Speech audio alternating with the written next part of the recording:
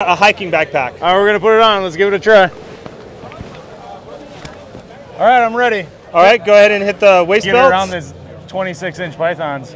Hulk Hogan, eat your heart out.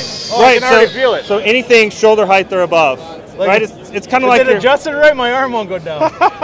Okay, so now this one. I feel like Macho Man Randy Savage here with the things on my arms. You were in. A lot of wrestling references going on right now. Yeah, I don't know why that is.